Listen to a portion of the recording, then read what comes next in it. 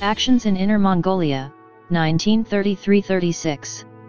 The Inner Mongolian Campaign in the period from 1933 to 1936 were part of the ongoing invasion of northern China by the Empire of Japan prior to the official start of hostilities in the Second Sino-Japanese War. In 1931, the invasion of Manchuria secured the creation of the puppet state of Manchukuo, and in 1933, Operation Nekka detached the province of Jehol from the Republic of China.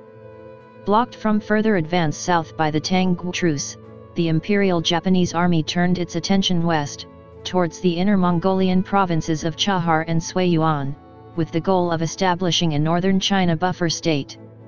In order to avoid overt violation of the truce, the Japanese government used proxy armies in these campaigns, while Chinese resistance was at first only provided by anti-Japanese resistance movement forces in Chahar. The former included in the Inner Mongolian Army, the Manchukuo Imperial Army, and the Grand Han Righteous Army. Chinese government forces were overtly hostile to the anti-Japanese resistance and resisted Japanese aggression only in Suiyuan in 1936.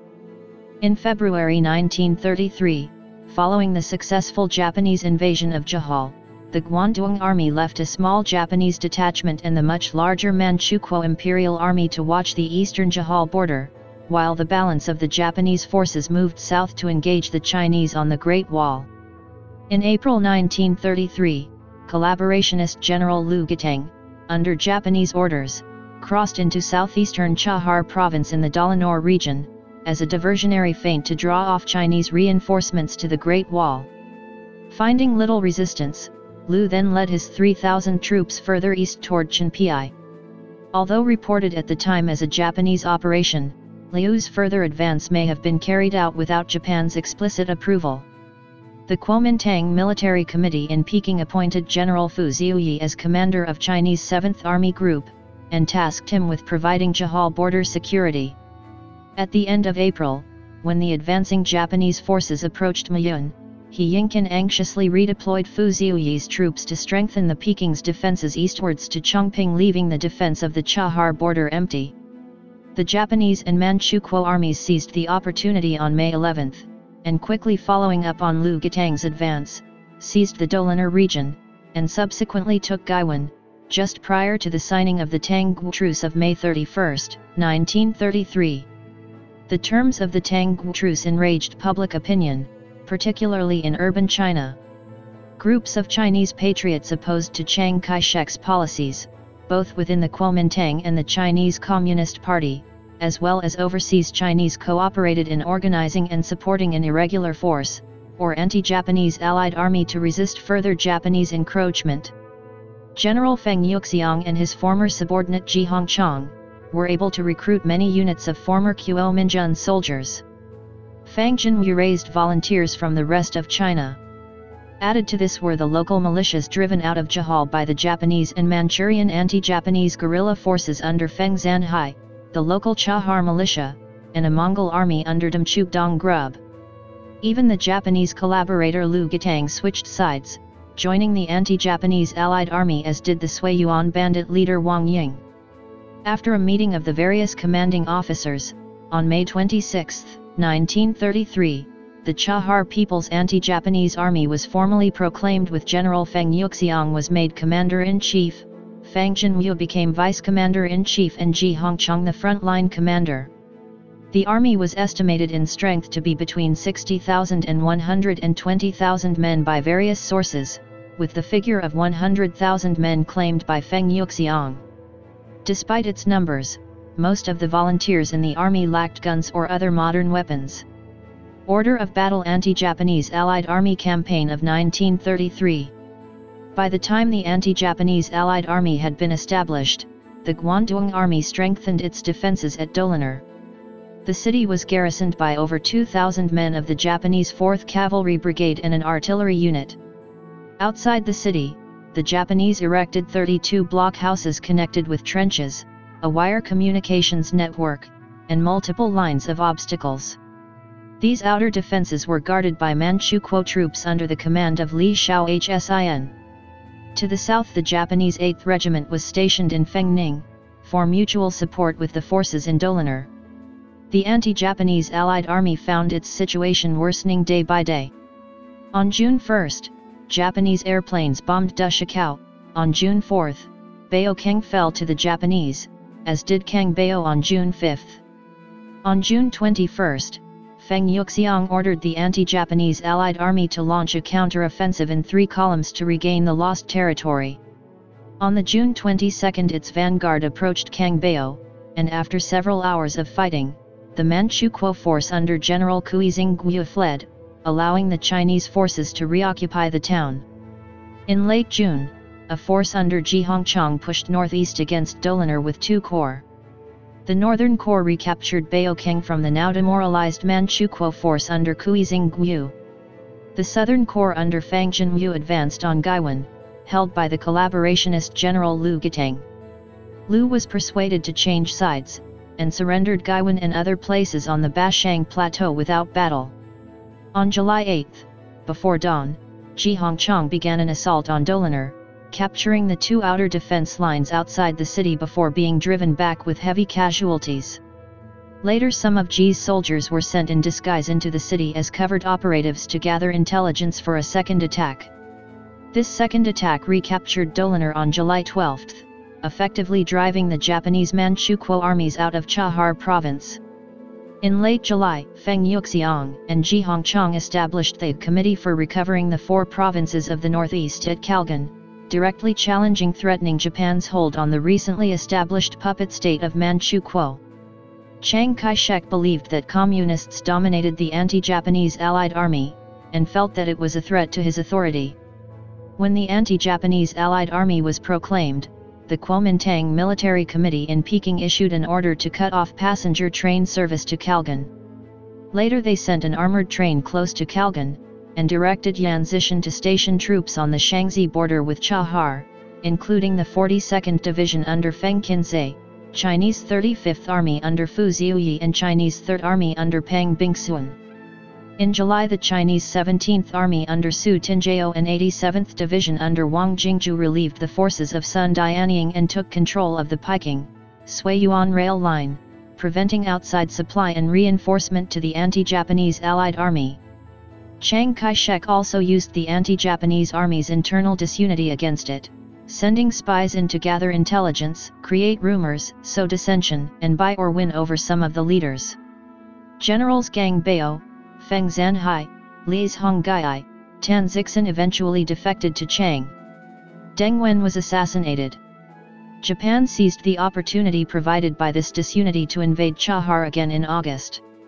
On August 8, the Japanese bombed Gaiwan and again attacked Gaiwan and Dolinar. Ji Hongchang temporarily stopped the Japanese forces, but the effects of Jiang's blockade meant that food, clothing, ammunition, and money were all in short supply.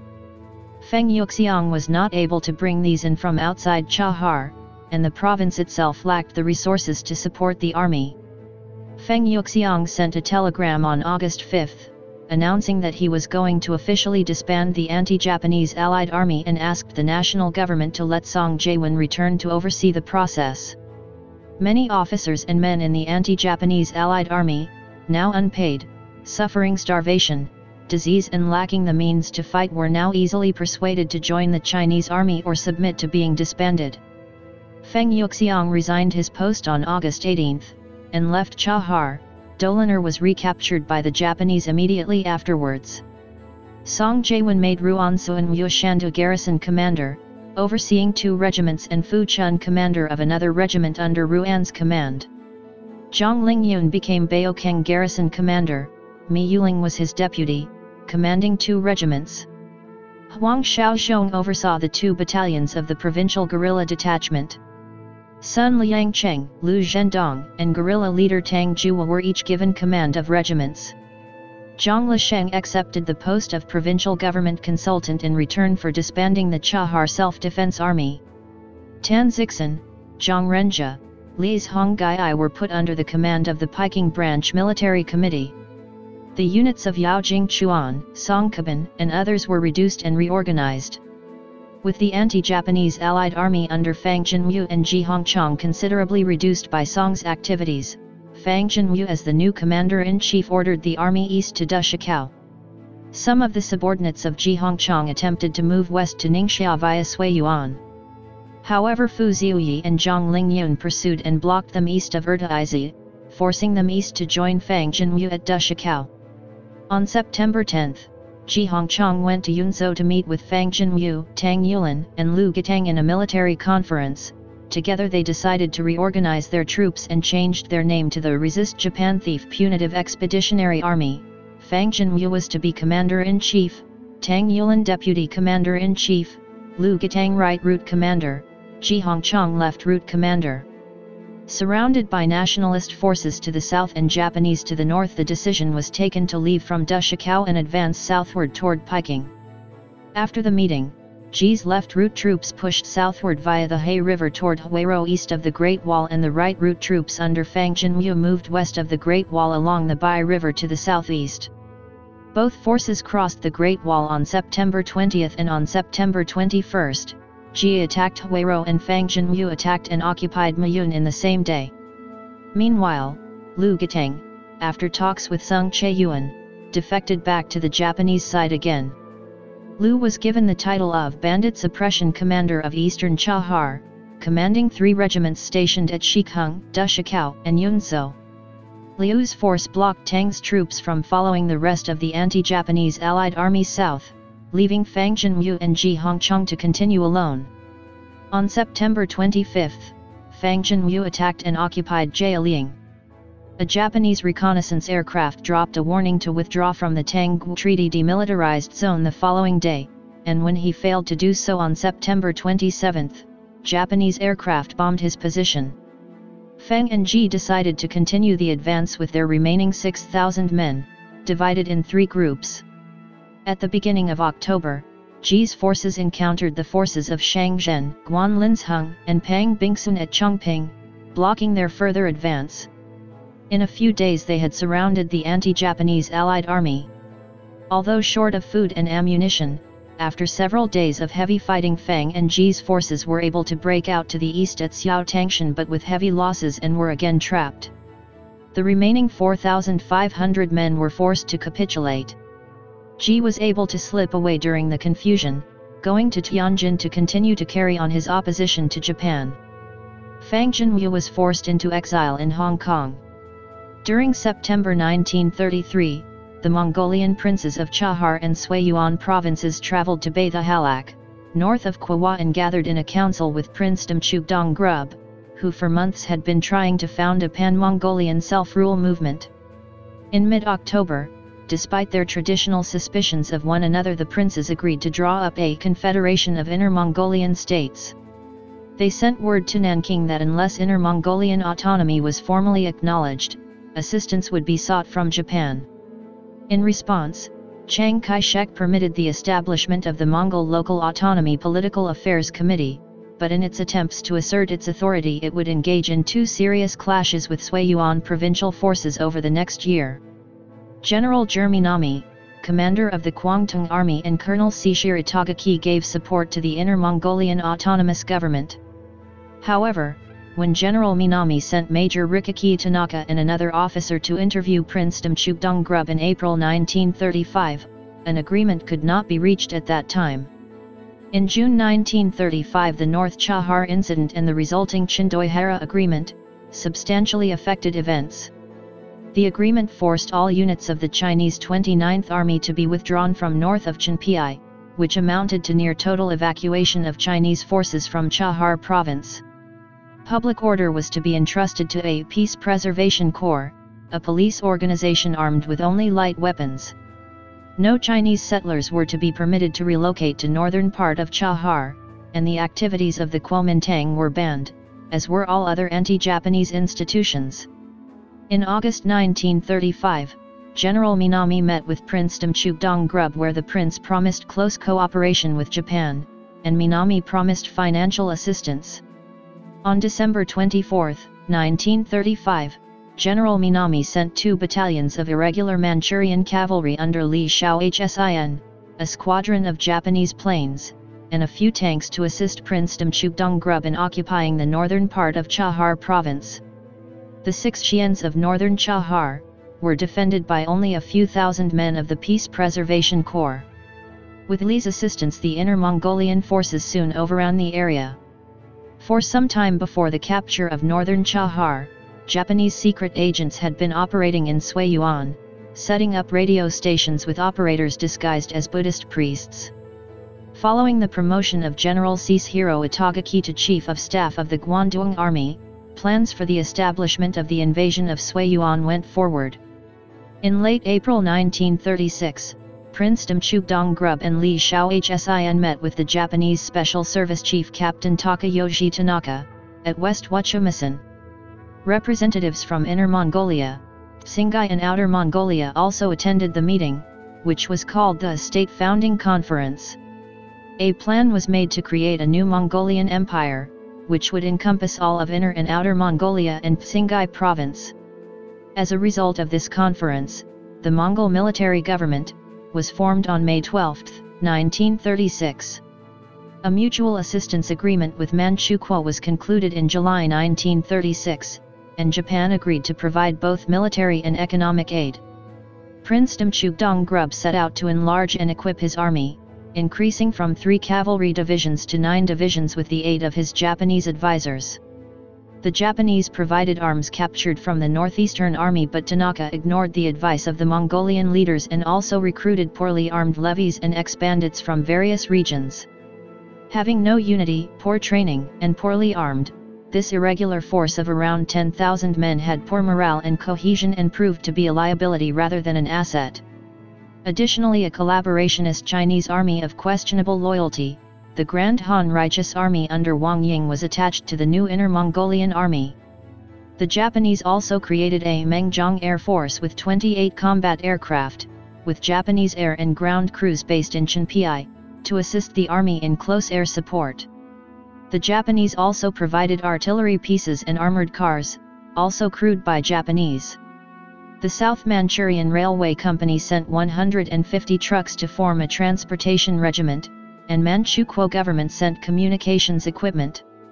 General Fu Ziuyi prepared for the expected Japanese Inner Mongolian assault by seeking reinforcements for his provincial forces from the governor of Shaanxi Province Yan Zishan, as well as Chiang Kai-shek, who had moved his Central Army forces into Shaanxi Province to attack People's Liberation Army units arriving there after the Long March. On August 9, Yan sent the Chinese 19th Army under Wang Jingguo, consisting of the 68th Division, 7th and 8th Independent Brigades and 4 artillery regiments, and on September 18, the Central Army sent 1 anti-aircraft artillery battalion. On October 14, Chiang Kai-shek sent a telegram to Yan Zishan, advising that he was sending Tang Enbo and the Chinese 13th Army and Men Binjaihu's 7th Cavalry Division to reinforce Suiyuan. On October 30, Yan Zishan and Fu Ziuyi met with Chiang Kai-shek, to assess the military situation and determine troop dispositions. On November 11, Yan Zishan divided his forces into 3 route armies, a cavalry army and a reserve army, with troop dispositions to be completed as soon as Tang Enbo's forces arrived.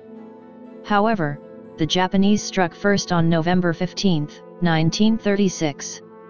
The invasion of Suiyuan began on November 14, 1936, when a coalition of the Inner Mongolian Army's 7th and 8th Cavalry Divisions, Wang Ying's Grand Han Righteous Army, and Mongol mercenaries from Jehol, Chahar, and other areas, supported by 30 Japanese advisors, attacked the Chinese garrison at Hungort. After several days of fighting, the attackers failed to capture the town. On November 17, the Chinese counterattack surprised the invaders and led to a disorganized retreat. Taking advantage of the Mongolian disorder, General Fu Ziuyi made a flanking movement to the west of the Mongolian headquarters at Bailing Miao and attacked, capturing it and routing the Mongolian forces. Wang and his Grand Han Righteous Army were trucked into a location near Bailing Miao and launched a counterattack, which failed dismally on December 19. With most of the attackers either taken prisoner or annihilated. The defeat of Japan's proxy forces encouraged many Chinese into pushing for a more active resistance against the Japanese. The Xi'an incident, which occurred immediately after the successful outcome of this campaign, was possibly triggered by this event. Small-scale combat continued in Suiyuan until the beginning of open hostilities following the Marco Polo Bridge incident the following year. Following his defeat in Suiyuan, Prince Damchuk Donggrub was forced to rebuild his army. With Japanese help by the time war broke out in July 1937, his army consisted of 20,000 men in 8 cavalry divisions. These forces participated in Operation Chahar and the Battle of Taiyuan, during which Japanese regular and allied Inner Mongol forces finally captured eastern Suiyuan province. Ultimately, after the end of the Second Sino-Japanese War, China fell into civil war between the Chiang Kai-shek's Kuomintang and Mao Zedong's communist forces.